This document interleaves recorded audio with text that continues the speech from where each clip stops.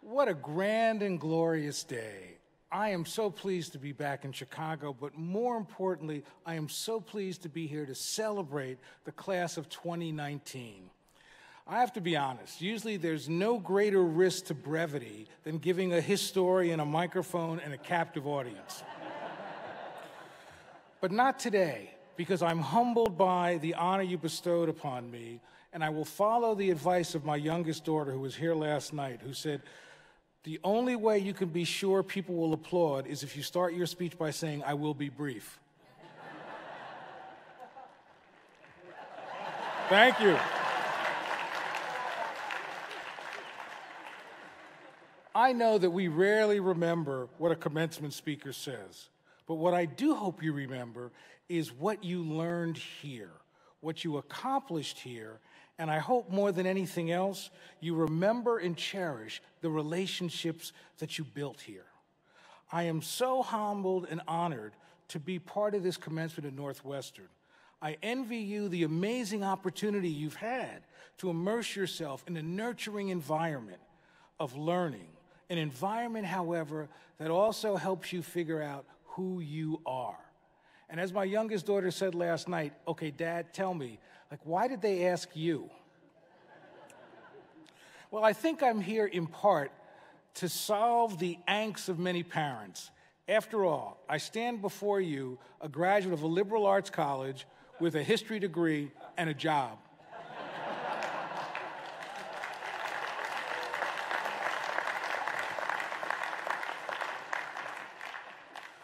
But I'm also pleased to be here because a college like this was transformative to my family. My paternal grandparents were sharecroppers.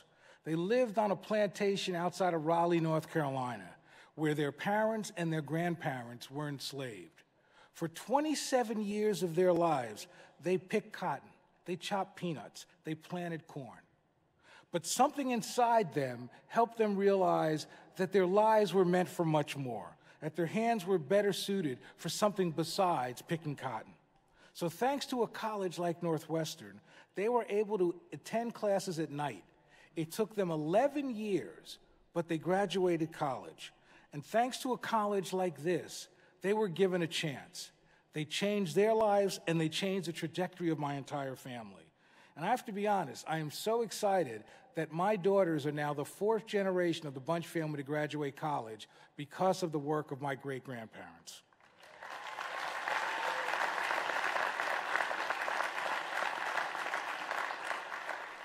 But this is more than a story about my family. It's a story about the individual's opportunity to affect change, the opportunity to change not only a family, but society. Thus, one of the most important lessons I've learned is to think beyond yourself, to realize that as college-educated adults, you should remember to fight the good fight, to remember that there is a greater good that transcends individual gain or personal achievement. So I would suggest that the burden, that the challenge for the class of 2019 is to find your own good fight, to find ways that you make America better, to realize that your skills, your creativity, and your educational achievements are crucially needed in this world we live in, and they're needed to make the country better. I've also been struck often by thinking about one of my dearest old friends, Studs Terkel, the great oral historian in Chicago. And Studs, near the end of his life, always said to me, I will never miss a picket, I'll never miss a fight, but you know what, Lonnie? I can't hear anymore, I can't see much, I can't stand. So Lonnie, do me a favor. All I ask you to do is point me in the direction where I can do good. And that's what I want you to keep in mind. I want you to always point yourselves in the direction where you can do good. Because candidly, as your life is going to unfold, it's going to zip by, and you're going to have to learn to embrace ambiguity and change. I've always believed that once I graduated college, all the clouds would part, and my future would be clear in front of me, and that there would be a calm certainty that would be my life. Yeah, right, I'm still waiting for that calm certainty. But trust me, your lives will unfold in dramatic and small ways you could never conceive. I've learned that the only constant is change. I could have never imagined I would have a career that would take me from Washington to Massachusetts to California to Illinois to Washington, or as my youngest daughter said, Dad, can you ever keep a job? And I could never imagine that I would be part of a team that would build a national museum on the Mall, a museum that allows us to use African American culture as a lens to understand what it means to be an American. And candidly, I am still overwhelmed that I'm the 14th Secretary of the Smithsonian. I'm stunned that I think they keep waiting for me to say, I'm not going to take the job, but I'm here now.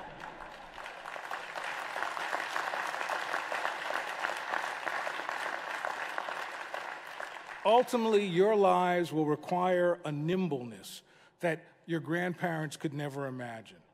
And I would suggest to you that maybe the third piece of advice I can give you is that no one is an island. Now, I know that sounds like a bad 1970s song, but I mean that at times the challenges will seem too great to bear, and you'll need to draw support and sustenance from others. Sometimes from people you expect that would never happen. That need to depend on others became clear to me in an event that I've rarely talked about.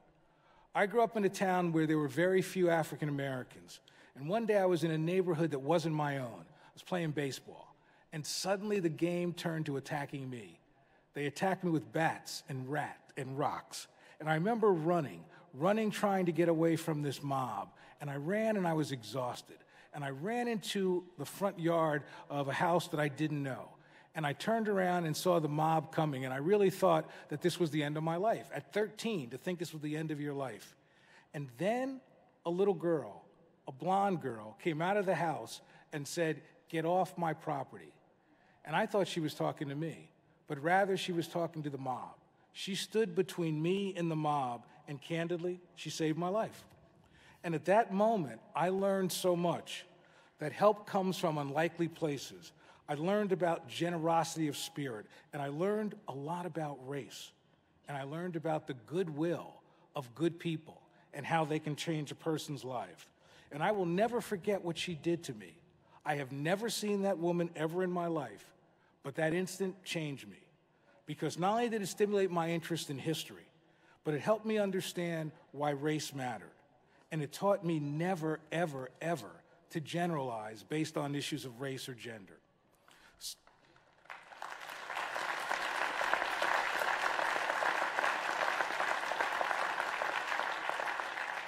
So no matter how fast one runs or how smart one is, there are many times when you'll need to draw that sustenance, that inspiration, that guidance from others. It is crucial that that well of substance that you draw from comes often from the people that you met here. The support, the inspiration that comes from the faculty, the staff, and the students you've encountered here at Northwestern. It's true that the friends you made here and the professors you learned from will be the people you can count on the rest of your lives. And the key is, don't be afraid to reach out in times of need, because this experience here at Northwestern will help you navigate even the most difficult times of your life. For me, I learned to draw inspiration at college from history. It was at a college where I suddenly found the love of the past. I learned to draw inspiration from the Irish immigrant who left all she knew to take a chance for a better life in America. I learned to draw inspiration from the enslaved African who refused to let the field break her and strip her of her hope, her humanity. I learned so much because I was in awe of the industrial worker who spent years on the assembly line so that his children would not have to. And I learned to be so moved by the people who braved fire hoses and dogs in order to demand simple justice. It is because of the education that I received, that you received in college, that you are ready to face the challenges of the rapidly changing world outside of this campus. So let me end as I began, by congratulating this wonderful class of 2019. But I want to be clear, with this diploma comes the responsibility to use your skills, to use your creativity, to use your education, to live a good life. But that good life means making it better for someone else. But you also have the responsibility and the obligation to revel in this day, because you have got the opportunity to enjoy all the hard work you've put in. You've worked hard and you've been changed. And you are ready for the challenges and opportunities that stand before you. So I wish you a life of joy, a life of peace, a life of surprise, a life of important work, and a life of wonder. Enjoy the ride.